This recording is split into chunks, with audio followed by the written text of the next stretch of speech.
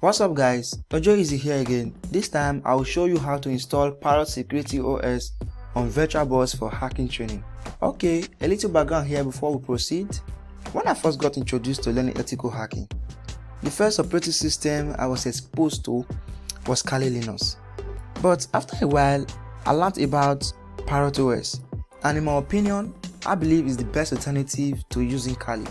You know, Parrot OS was not only a computer I could use for ethical hacking, I could also use it as my day-to-day computer, and quickly became my main and only OS on my computer at the time. So I absolutely love Parrot OS, and I believe you guys will too. So right now I'm going to show you how to install Parrot OS on VirtualBox on your Windows computers so that you can have another alternative aside from Kali. Here are the 5 steps you need to go through to achieve that, and without further ado, let me quickly step you through them. Now I'm going to open this official website of VirtualBox in a new tab to download and install VirtualBox if you have not already done that. Then on step 2, I'm going to open the Parrot OS official downloads page on another tab. Now when you come here, go ahead and select this to download the VirtualBox binary for Windows OS or for Mac OS.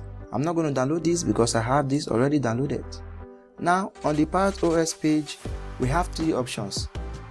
The one I want you to download is this Parrot Security right here. Go ahead and download this.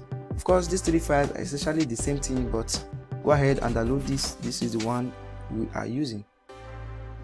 I'm not going to download this file because I also have this downloaded on my computer right here. Now this is my Parrot OS ISO file, and this is my VirtualBox file. I'm not going to show you how to install this because it's pretty easy and it takes less than 2 minutes. Just go ahead, double click it and press next. Select yes on the warning interface and VirtualBox will be installed. Now when VirtualBox has launched, you will be presented with this screen right here. Now these are virtual machines which I'm already working on. If you are new to VirtualBox, you won't have this. So the next step is to create our Parrot OS virtual guest. Now to do that, click on Tools and click New.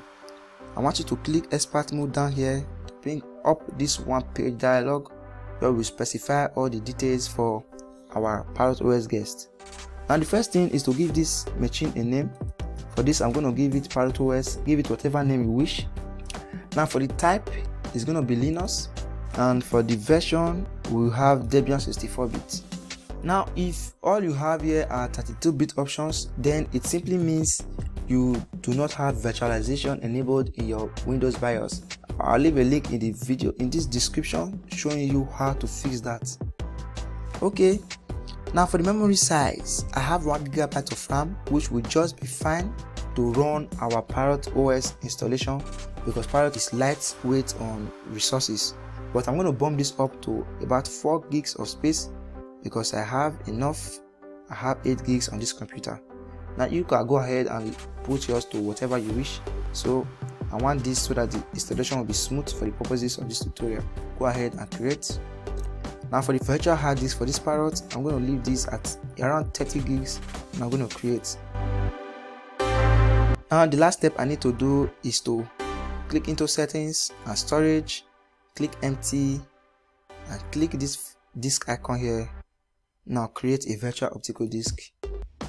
What you're going to do is to click on add and locate where you have downloaded the ISO file for your Parrot OS. Click on that and choose. Okay, now we've attached the ISO file to this virtual guest and we've succeeded in creating our Parrot OS virtual guest. The next step is to install Parrot OS into VirtualBox. Go ahead and double click this to start.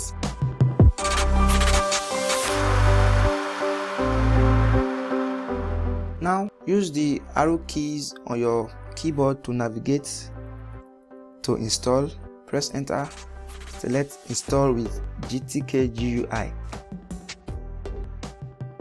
Okay, for the language, we will leave this selected as English, and for the country, United States is fine, and for the key map, American English is fine too. Okay, now the installer wants us to set a password for the root user.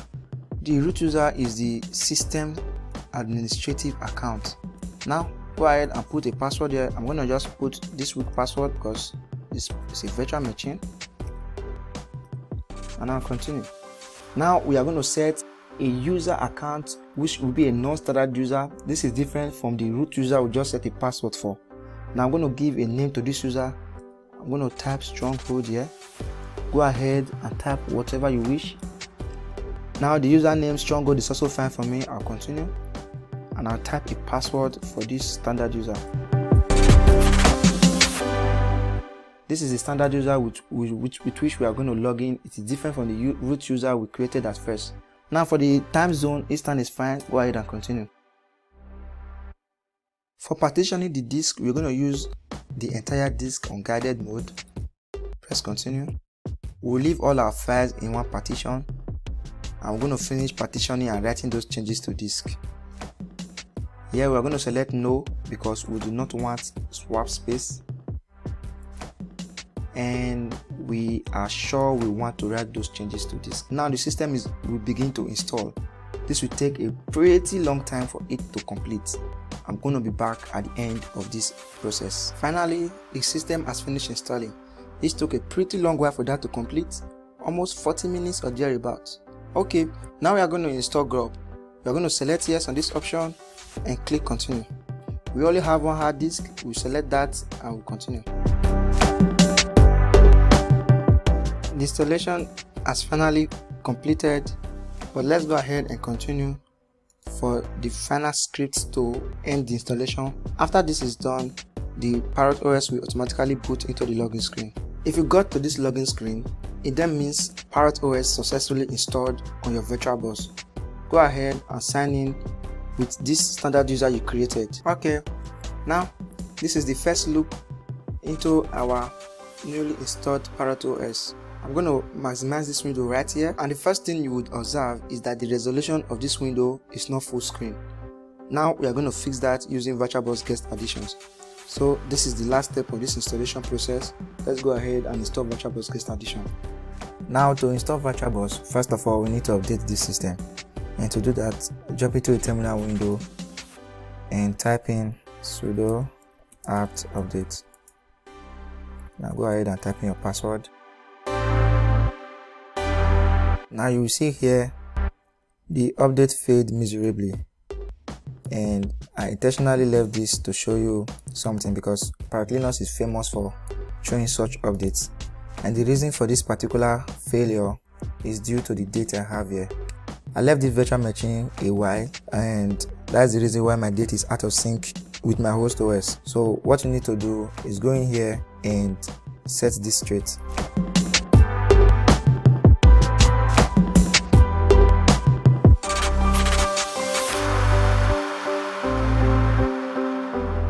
Okay, now that I have set my dates correctly, let me go ahead and retry that update. Now you see that ran flawlessly. Let's go ahead and install VirtualBox Guest Additions. Now the command for that is sudo apt install VirtualBox Guest x11. Press enter. Yes.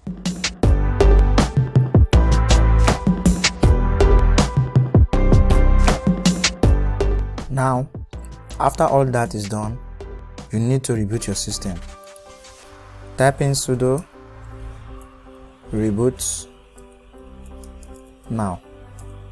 Okay, when the system comes back on, you might have this bizarre, I don't know, this weirdness the virtual machine is doing. What you have to do to fix that, just come in here into view and click on full screen mode, switch to that, and switch back out by holding the right control key and letter F.